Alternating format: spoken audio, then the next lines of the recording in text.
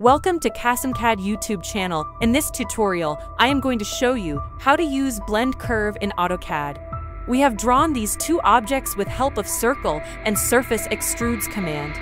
Now we have to create two lines with reference of circle along with extruded objects.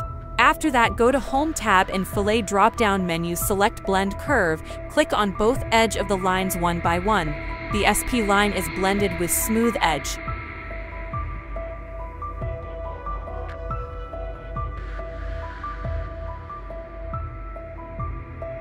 We can revolve this SP line to create a smooth shape.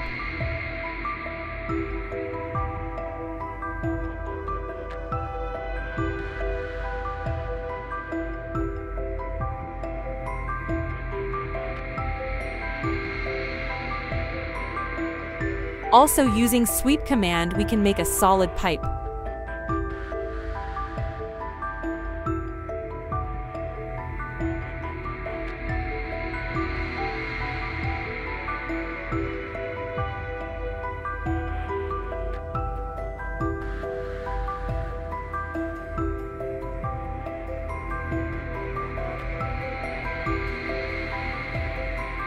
Thanks for watching. Please like, share, and subscribe. Leave a comment if you have any question.